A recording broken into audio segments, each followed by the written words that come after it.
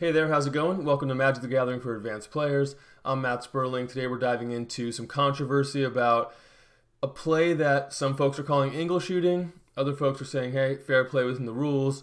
Let's dive in, get you the background. Player tweets, I'm sitting next to Zan Syed round 1 of this PTQ. During his match, his opponent attacks his Oko with the Reality Smasher. Zan blocked with Gilded Goose. They finished damage, but the Oko stayed at 5. On Zan's turn, opponent said, hey, Oko should be at 2. Zan called the judge and argued the opponent never said anything, so Zan can assume trample damage was assigned, or 5 damage was assigned to the goose, trample damage wasn't assigned. This kind of angle shooting is really close to the border of cheating in my mind, and it's kind of disgusting, scummy behavior that makes me not want to play. Immediately people were asking, is this within the rules? Is it legal? Judges chimed in, yes. Right now the defaults are you're going to deal damage to the creature that is blocking, and trample damage, you got to say what you're dealing in terms of trample to a planeswalker, to a player. So a common example, let's say the Reality Smasher attack, there was no Oko, but it got chumped by a 1-1.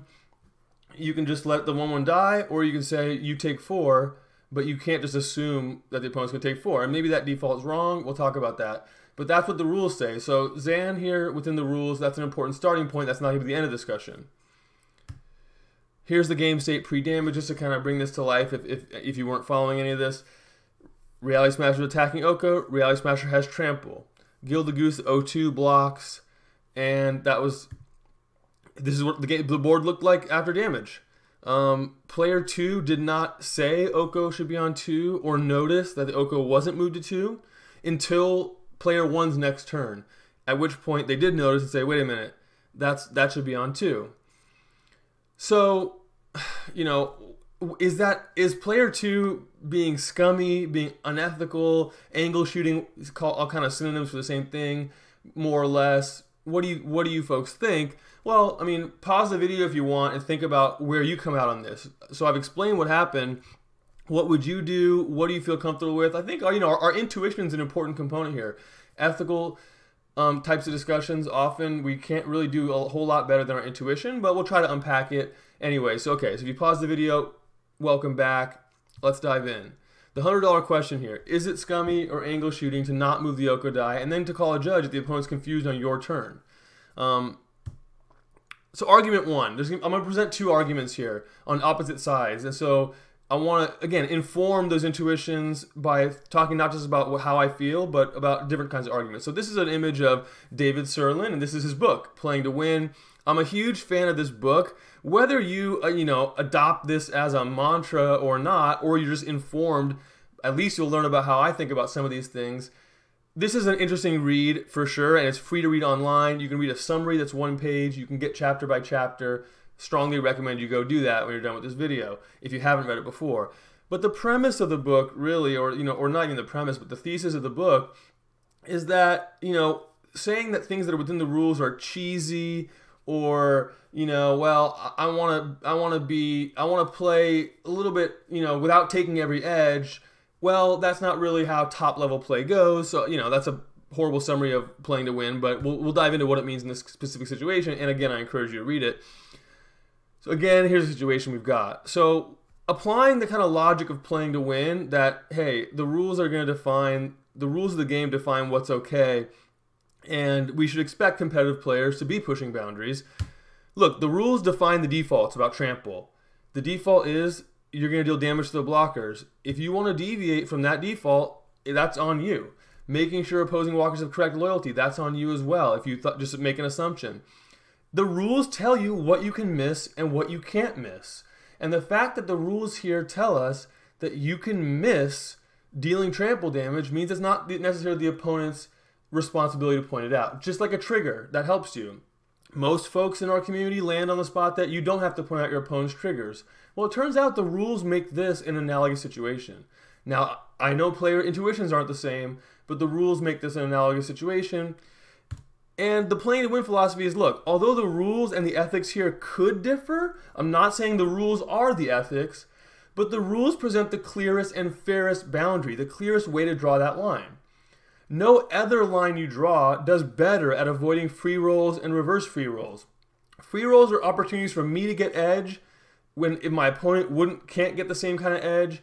Reverse free rolls is the reverse, right? My opponent can get an edge, but I'm not able to. And it turns out, if I'm playing some kind of good sportsmanship version of the rules, and my opponent is playing the rules, I'm getting reverse free rolled. Or you could say my opponent is on a free roll. Meaning, when this comes up for them, my Oko is at 2, because I'm just gonna not try to use the default in the rules. When it comes up for me, my opponent calls the judge, they win the ruling, their Oko's at 5. So the same situation, depending on who's on which side of the table, my Oko's at 2, their Oko's at 5, I'm getting free rolled. Playing to win says the line that does the best at avoiding those free rolls is the rules, and the defaults that are in the rules are the defaults. And you wanna say something different, speak up. You aren't required to take every edge. Clearly, if you want to give loyalty to opposing planes, you can do that. If you want to give away your prize money, you can give away your prize money. But the point is, if you sign up to a pro feeding, a PTQ, or pro level event, expect your opponents, to take every edge. Don't expect that they're necessarily going to let your planeswalker let you, get triggers that you miss or whatever. So, me as a pro, when I'm sitting down, am I always doing this stuff every time? No. But to the extent I'm giving something up, and maybe I ought to reconsider that if I'm playing at a pro level event. Maybe I ought to do this more. Maybe this is a play that I need to be thinking about more. So this is the argument coming from a place of playing to win, and the rules really being the best defaults for for what is ethical. It doesn't mean, even in this framework, it doesn't mean that that's a good default. So 5, if the defaults are bad, fix the rules. So let's go make noise about how trample shouldn't work this way. The Oko should be at 2 unless the player says, you know what, I want to deal more than lethal damage. If you look at the defaults in the online platforms, Magic Arena, Magic Online, the system, the computer that assigns a default damage, it doesn't assign more than lethal. Whether if it's a Death Touch creature, it'll assign 1. If it's just a trampler and without Death Touch, it'll assign that lethal damage, the 2 damage to the Goose and the 3 to the Oko as a default.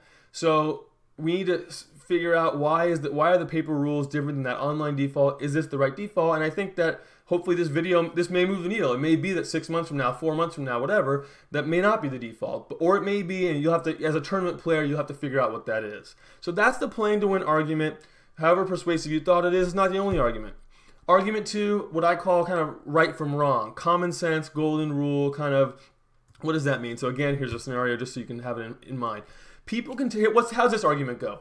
People can tell right from wrong, and people can tell that their opponent would rather deal 3 to Oko than 5 to Goose. So there's not really much ambiguity in what's happening in this game state. The Reality Smash is attacking, the Goose is blocked, 95 players out of 100 are just rolling that Oko over to 2 because they can understand what's happening, and a kind of a common sense, yes, there's a potential for free roll, but there's also just, hey, if everyone's just playing with some sportsmanship, then we're all going to get our Oko on 2, and no one's getting free rolled, and that's kind of the world I want to live in. That's kind of a golden rule, common sense type of approach.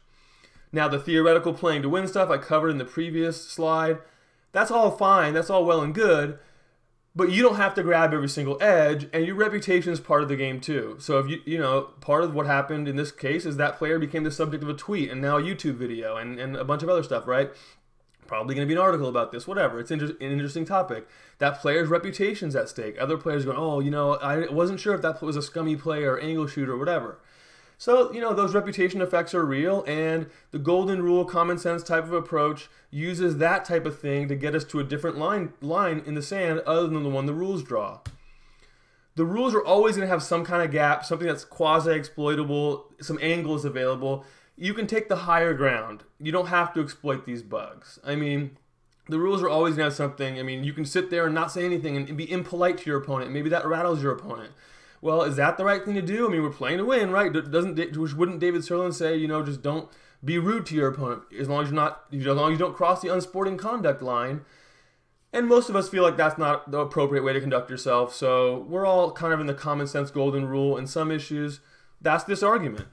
Sportsmanship isn't just about the rules. So this is argument number 2, right from wrong, more of a common sense golden rule approach. And look, I've seen people on Twitter advocating both of these arguments. Argument 1, argument 2.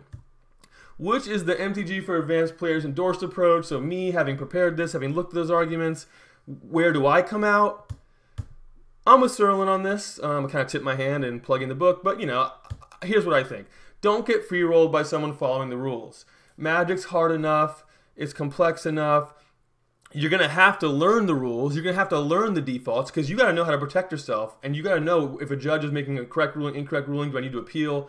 You got to learn the defaults. You might as well use that as the way to protect yourself from the folks that are going to say, hey, I'm following the rules. Again, the ecosystem we live in, it's got some folks that, even if a majority of players sympathize with argument 2, there's more than 0. Plenty of players sympathize with argument 1. If I don't want to get free rolled by those players, I better adopt that kind of mindset. Is it a race to the bottom? Yeah, it kind of is a race to the bottom. How do we address that? We get the rules folks to fix the rules. So again, the rules define the defaults. And then the last point, if those defaults are bad, it's our job to go to the rules committee and say, hey, you know what? It really ought to work like it does online, where the goose is going to be assigned 2 and the oak is going to be assigned 3 as a default. And if that changes, the opponent will let me know. So that's where I come out on this issue, but clearly I understand there's room for more than one take here. If you've got a take, you got some, a bullet point that I didn't get to, throw that down in the comments. I look forward to that. Hit me up on Twitter, @sickofit. Hopefully there'll be a conversation there when I share the video there. Always an interesting topic, these ethical lines. Hope you enjoyed the video. If you enjoy videos like this, both the community controversy type of stuff and also the strategic, look at my last video for some more just strategic, what do I do in this game state? How do I play this board? We're analyzing game states. We're talking about high-level strategy. We're talking about the ethics, the community type of issues. But we're coming at it from a competitive, pro-play perspective. If that's the type of content for you, please subscribe.